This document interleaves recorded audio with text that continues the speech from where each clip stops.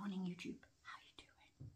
I've got little Hamish here who is in his stripy sleep suit that I always put on him for Halloween because it reminds me of Toby from the Labyrinth, but actually it's a Christmas one.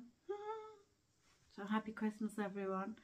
So Kelly Girl did 2 tags. She did, what does your collection say about you? And what are your collecting goals? And so I thought I would try and kill 2 birds with 1 stone and cover both those in this video, because I just don't make enough videos to do 2, nor do I have enough time. So what does my collection say about me? I've thought about this all morning, and I think it's a really tricky one to answer yourself. I have found it really tricky. I don't know what it says about me, other than I'm a 48-year-old woman that collects lifelike baby dolls for no other reason other than I enjoy collecting them.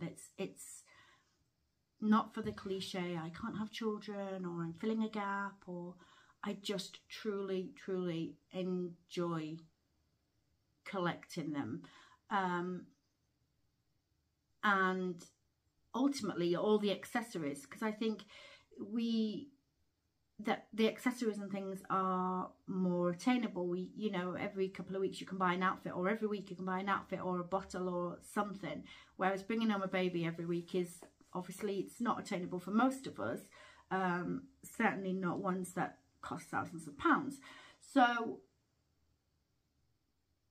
I know why I collect. Sorry, I know what I collect and why I collect. And just for those of you that don't know, I collect because they remind me of my beautiful children when they were little. They're all grown now. Children get to a stage that you can no longer dress them or put them in the cute things, because they become their own little people and personalities, and, you know, wear what they want to wear. And outgrow the little cute things, and these babies never do. They don't outgrow anything. And I love the little baby things.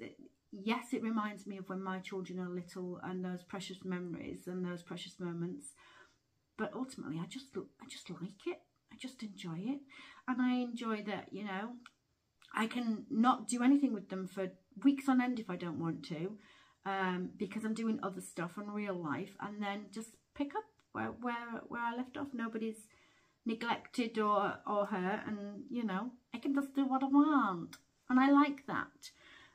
So I know why, but what does it say about me? I don't know. I think an outsider looking in would say she's batshit, like, and aren't we all? And I don't mean that in a hurtful way or a derogatory way, or, you know, I just mean that it's not normal in the real world. In the real world, outside of this screen, I don't know anyone. So that makes it a minority and not normal, right? I don't know anyone. And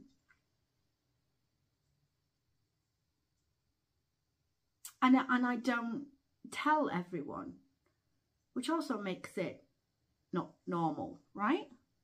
Because otherwise I would just tell everyone. So yeah, that's probably what it says about me. But I don't know. I don't know, Kelly, this is a tricky one. It's a tricky one. I don't know what it says about me. It probably says that I'm spoiled because I have a few. I don't know. I don't know what it says about me. But what are my collecting goals? As real as humanly possible without being real, right? That's what I want. As real as humanly possible without being real, within my means, within my budget.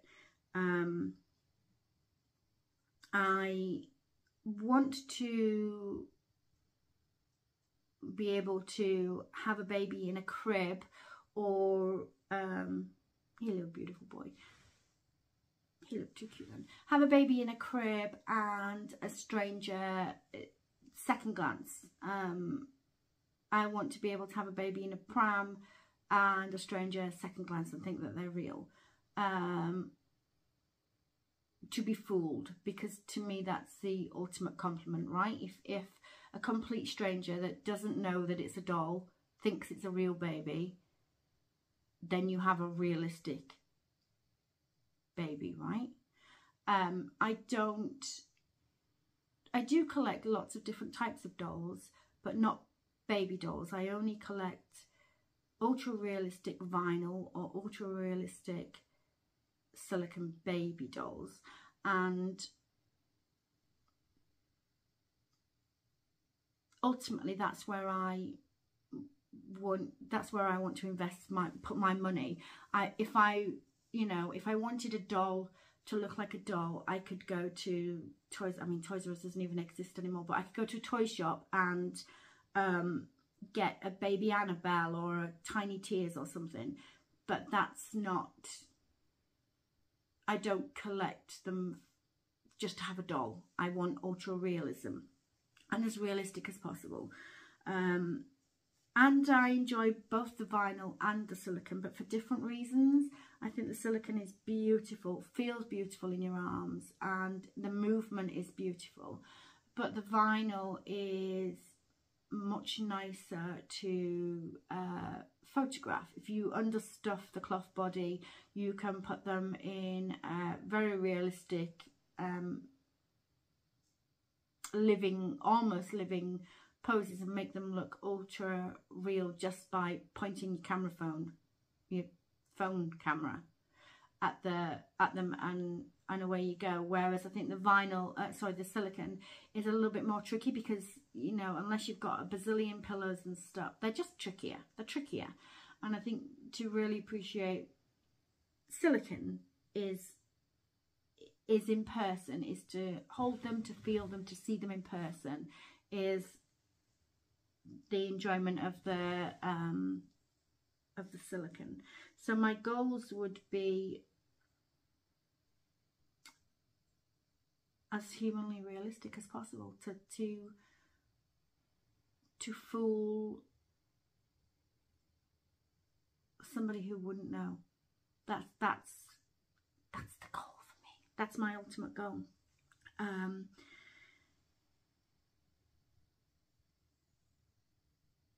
Have I achieved that? I'm not sure. Sometimes I think I have. But again, I think that's for others to say. That's the thing, isn't it? That's the, if you fooled someone, then you have. And I have fooled lots of people on lots of occasions. But then I think your eye gets used to them, gets used to the babies. So as ultra realistic as possible is the goal for me, and authentic.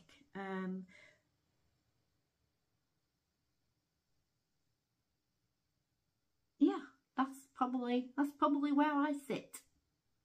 But Kelly, that was a tricky one to answer. I do have a new bub coming, actually. I have a new bub coming, and I'm finding this bub's name particularly tricky, because I found a name that I absolutely loved, that suits this baby down to the ground, but there is already this name in our community. And I reached out to that particular mum, who doesn't care. She was like, yeah, if that's call baby that's fine.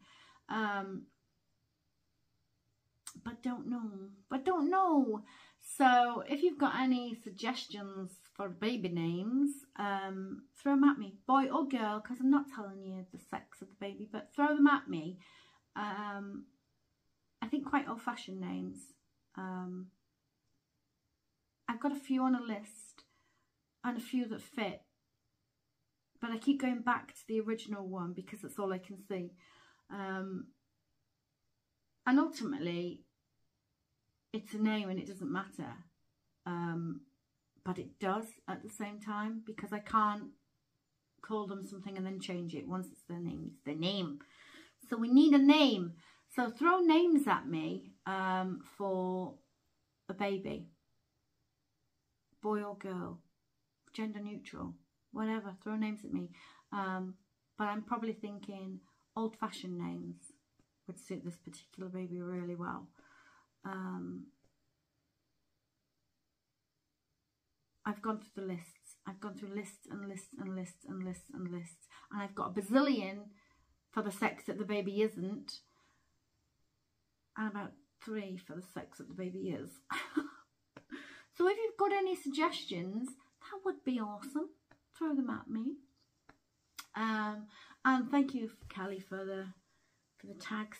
Oh, it was tricky though. It was so tricky. Have a great day. Happy hump day. Is it Wednesday? Yeah. Happy hump day. And hopefully I'll do another video real soon. Probably not. Maybe. I don't know. Have a great day. Oh, give it a thumbs up if you enjoyed it. And you want to see more, subscribe. Thanks. See you soon.